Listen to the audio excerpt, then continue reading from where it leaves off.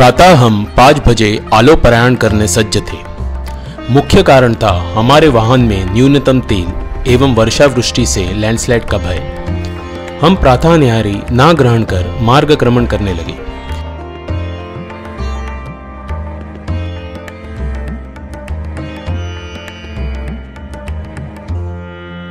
पूर्व रात्रि वर्षा से मार्ग को एक हरित वर्णीय आभा प्रस्थापित हुई थी जो अत्यंत सुंदर थी।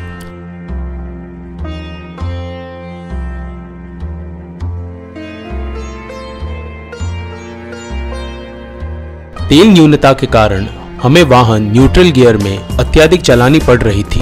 हम इस प्रयास थे कि संतत वाहन चालन एवं न्यूनतम ब्रेक का प्रयोग कर हमें कोई तो दुकान दृष्ट होगी जहां तेल की सुविधा प्राप्त हो। वर्षा के कारण मार्ग अत्यंत संरक्षण एवं जलधारा से व्याप्त हो गया था। इस हेतु लैंडस्लाइड होने अथवा मिट्टी में वाहन स्थगित होने का भय चिंतनीय था, किंतु इन दुर्जर आभासों के परे हम मार्ग के सुंदर दृश्यों का आनंद लेने पर विवश थे।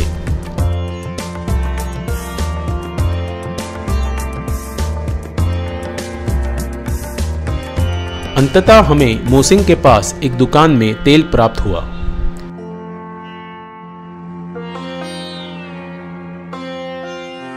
हम अब निश्चित मन से अग्रताक्रमण करने लगे।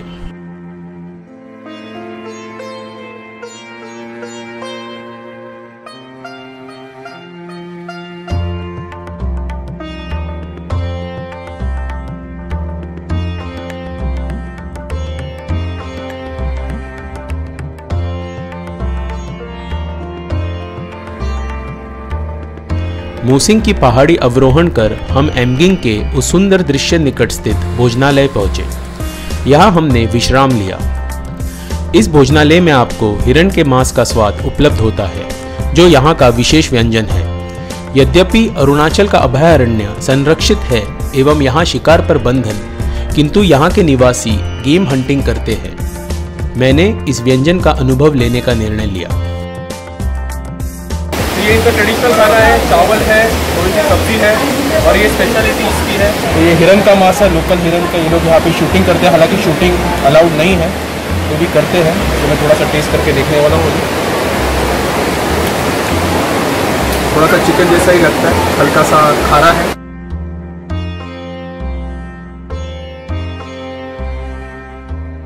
विश्राम उपरांत हम नुबो ब्रिज प्रयाण सज्ज हुए। दर्शकों को यह अवगत कराना चाहता हूं कि 2 दिवस पूर्व तुतिंग प्रयाण समय हमने मार्ग में स्थित रामसिंह नामक ग्राम में एक निवासी के पास अति सुंदर केन से बने बैकपैक को दृष्ट कर उसे खरीदने की याचना की थी। उसने आश्वासित किया था कि हम उसे अपने रिटर्न जर्नी के समय फोन करें और वह हमारे लिए एक बैग बनवा देगा। दुर्भाग्यतः जब हम रामसिंह पहुंचे तो वह व्यक्ति अपने परिवार सह यिंगक्योंग गया था। कुछ ग्रामवासियों से वार्तालाप उपरांत हमें यह पता चला कि ऐसी कलाकृति करने वाले व्यक्ति वृत्त और न्यूनतम ग्रामों में ही स्थित है। हमें कारको ग्राम के पास गोसांग नामक एक ग्राम की सूचना मिली, जहां हमें ऐसे कलाकृति प्राप्त हो सकती थी। हमने इस ग्राम को भेंट देने का निर्णय लिया। गोसांग यह अत्यंत प्राचीन ग्राम है, जहां आप ट्रेडिशनल पद्धति से बने घरों को दृष्ट कर सकते हैं। यहाँ के निवासी आदि समूहों के हैं और यह हिंदी नहीं जानते। जब हम ग्राम पहुंचे तो वह निर्वासित प्रतीत हुआ। संभवतः सभी कृषि कार्यों में व्यस्त थे। हमने यहाँ स्थित कुछ वृद्ध महिलाओं से वार्तालाप करने का प्रयास किया, किंतु हिंदी भाषा का ज्ञान न होने के कारण हमें असफलता प्राप्त हुई। हम निराशायुक्त गोसांग ग्राम से नुबो ब्रिज की ओर बढ़े।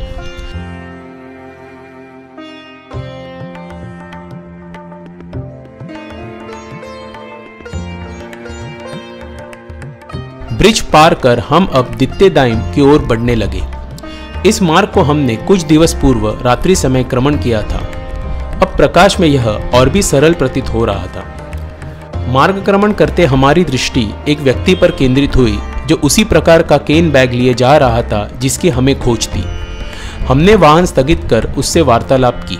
मेरा नाम ओनिक तकसेंग। इसको मैंने बहुत मेहनत से जंगल से, ये रस्सी भी जो जंगल का है तो बहुत दूर का है। केन लंबा लंबा होता है, ये छोटा रस्सी नहीं है। उसको मैंने ये ले आने में भी महंगा पड़ता है।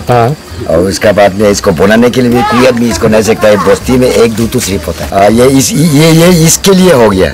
इसको ये बस्ती में भी चेक करने से भी 100 आदमी होने से 2 आदमी 1 आदमी ही बना पाएगा। अच्छा, सब आदमी नहीं सकता है। पानी वानी जाएगा तो भी इसको कोई तकलीफ नहीं होगी? कोई तकलीफ नहीं होगा, सिर्फ आग से बचाओ। हाँ, ये जो पत्ता लगा है हम लोग, ये मैंने ये क्या बोलता है, ये सुबह दाना वो दोनों को पेड़ दिखाई देता है, उसका सामना को मेहनत से निकला है। हाँ, तो ये कभी भी कुछ खराब नहीं है। हमने उससे यह बैग 2500 रुपये में खरीद लिया और उस उपरांत पुनः आलो मार्गक्रमण करने लगे। प्रातः से अभुभक्षित होने के कारण हम अत्यंत क्षुधाग्रस्त थे। स्नैक्स प्रयोजन हमने गेको ग्राम में विश्राम लिया। गेको ग्राम यह एक मॉडल विलेज है जहां पाठशाला, कॉलेज एवं अन्य म्युनिसिपल सुविधाओं का नियोजन है। हमने यहाँ स्थित एक दुकान को भेंट दी जहाँ लोकल बेकरी से बने व्यंजन एवं चाय और कॉफी की सुविधा है। यहाँ हमें कुछ निवासी मिले जिन्होंने हमें हमारे यात्रा के प्रति संबोधन किया।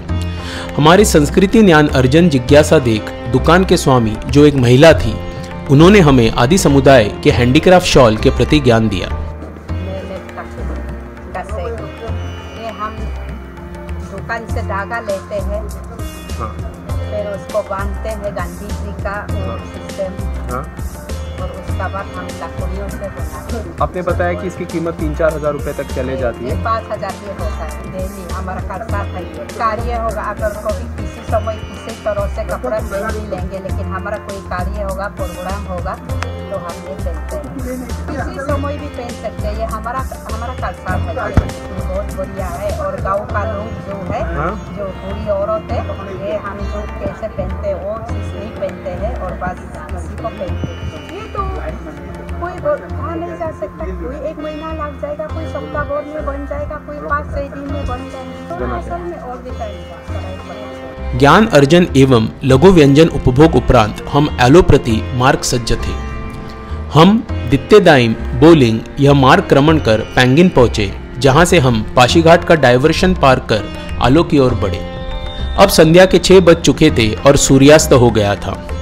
आलो 18 किलोमीटर पे ही स्थित था और हम इस आशा में थे कि इस आयाम को हम 20 मिनट में क्रमण कर लेंगे, किंतु यह हमारा भ्रम था। हमारे पूर्व 4 दिवसों के अवलंबित यात्रा के यह अत्यंत कठिन 18 किलोमीटर अनुभवित होने वाले थे। गंभीर गड्ढों से वेष्टित दुर्जर मार्ग एवं तम का आवास, इस कारण हमें इसे पार करने में 3 घंटे लगे। हम अनुमानतः 9 बजे आलो पहुंचे। हमने यहाँ के सर्वोत्तम लॉजिंग होटल मिंटा में रात्रि निवास एवं भोजन का निर्णय लिया। भोजन उपरांत हम तुरंत शयनाग्रस्त हो गए। हम प्रातः 7 बजे उत्तिष्ठ हुए। आज की यात्रा हमें पुनः चाइना बॉर्डर के निकट ले जाने वाली थी। प्रातः न्याहारी कर हम 9 बजे तक मेंचुका गंतव्य प्रति सज्ज थे। आलो मेंचुका के मार्ग पर पेट्रोल पंप की सुविधा न होने के कारणवश हमने प्रथम अपनी वाहन की तेल पूर्ति की। आलो यह अरुणाचल का एक बड़ा नगर है, जहां आपको खाद्य, पेय एवं अन्य वाणिज्य वस्तुएं होलसेल में प्राप्त होती है। संभवतः अरुणाचल के अंतरिम ग्रामों से निवासी आलो नगर से ही जीवन आवश्यक सामान आयात करते होंगे। इस नगर की एक कॉस्मोपॉलिटन प्रभा है, जहां आपको भारत के अन्य क्षेत्रों से स्थलकरण किए निवासी दृष्ट होते हैं। हमने भी अपने अग्रता मार्ग के प्रति कुछ खाद्य एवं पेय वस्तुओं का संग्रहण किया। आलो नगर की सीमा पार होते त्वरित आपको 2 दिशाएं दृष्ट होती है। दक्षिण का मार्ग यह मेचुका का पथ है एवं वाम का मार्ग बसर ग्राम से जीरो प्रयाण करता है। हमने मेचुका मार्ग पर वाहन का परिभ्रमण किया।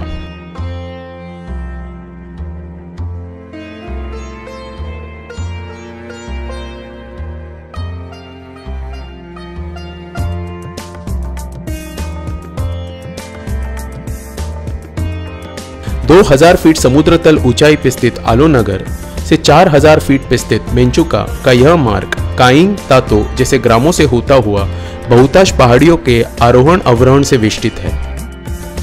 इस पथ का प्रथम आयाम आसफाल्ट से रचित दीर्घ हाईवे है, जो 45 किलोमीटर्स काइंग ग्राम के उपरांत पुनः अत्यंत तंग किंचित आसफाल्ट किंचित लक्षण मिट्टी से घटित मार्ग बन जाता है। यह मार्ग आपको सुंदर हरित जलाशय आवृत पहाड़ियों से क्रमण कराता है। आज वर्षा वृष्टि संतत हो रही थी और हमें लैंडस्लाइड का भय।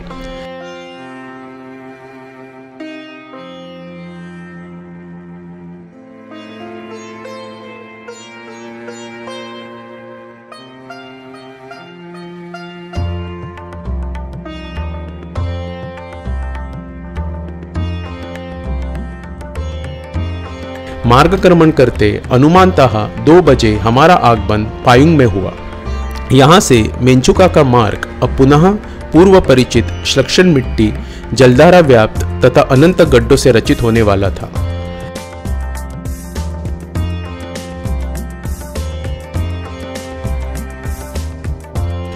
परंतु वर्षा के कारण यह मार्ग धुमारी के आवेश में बद्ध हो गया था, जो घने कदली वन से वेष्टित होने के कारणवश हमें अत्यंत मोहित कर मार्ग की कठिनाइयों से मन वंचित कर रहा था। हम सावधानी से क्रमण कर अनंत विश्राम लेते हुए प्रकृति की इस अत्यंत अद्भुत काया को आत्मसात कर रहे थे। मार्ग में दृष्ट बहुसंख्य जलधारा एवं विशाल वाटरफॉल्स हमें यात्रा पीड़ा से मुक्त कर रहे थे।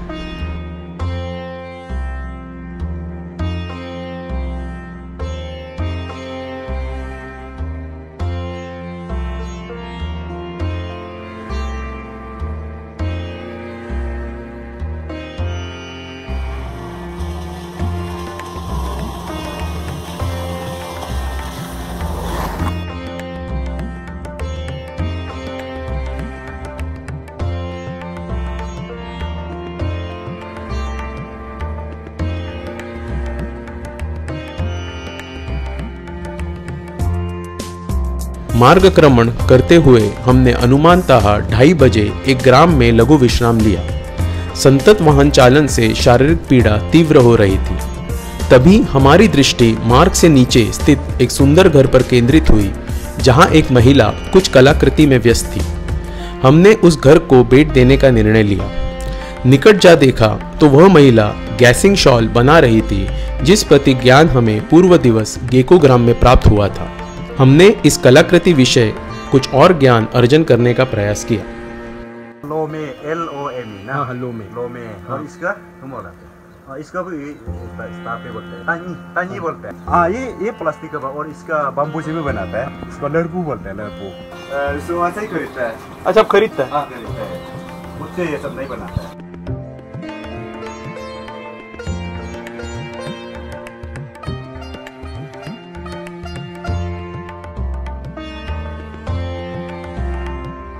अनुमानतः 3:15 बजे तक हम पुनः मार्ग पर सज्ज थे।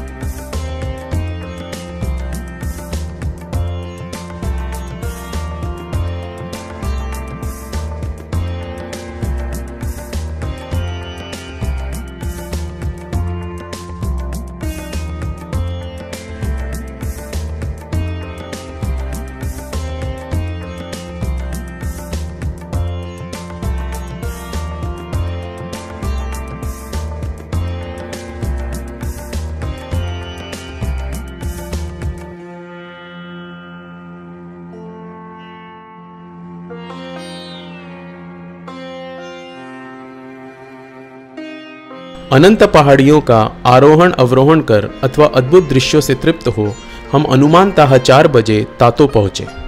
तातो यह 5000 फीट पर स्थित एक शीतल जलवायु से लिप्त ग्राम है।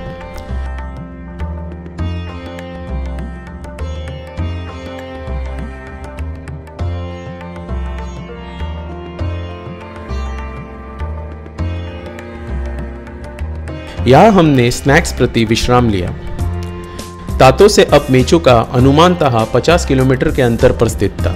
यह मार्ग हमें 4-5 स्टीप पहाड़ियों के आरोहण अवरोहण के द्वारा 4000 फीट पर स्थित मेचुका आगमन कराने वाला था।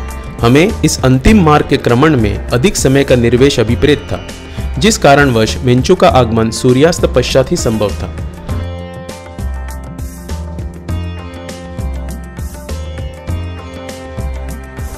अंततः रात्रि के 7 बजे हमारा मेंचुका आगमन हुआ। संपूर्ण नगर पर तम का आवेश था। हमने बड़ी कठिनाई से एक दुकान में रात्रि निवास प्रति याचना की। हमें यहाँ के सर्वोत्कृष्ट होम स्टे यारग्यापचू के प्रति सूचना मिली। हम तुरंत वहाँ प्रयाण कर पड़े। सौभाग्यता से रूम्स अवेलेबल थे। दीर्घ यात्रा के कारण हम अत्यंत क्षुधाग्रस्त थे। मेंचू का आगमन में हमें अत्यधिक लेट ना होने के कारण होमस्टे के मालकिन ने हमारे लिए भोजन की सुविधा की। भोजन उपरांत हम तुरंत शयनाग्रस्त हो गए। अगले दिवस का निवास हमारा मेंचुका में ही था, जहां हम इस ग्राम के संस्कृति एवं जीवन का अनुभव लेने वाले थे। किंतु मेंचुका ग्राम का विवेचन मैं अग्रता भाग में करूंगा। अद्भुत अरुणाचल के इस चतुर्थ भाग प्रस्तुति से आपका ज्ञान अर्जन एवं मनोरंजन अवश्य हुआ होगा, यह आशा करता हूँ। इस सुंदर दृश्य के साथ अब आपसे आज्ञा चाहूंगा। धन्यवाद।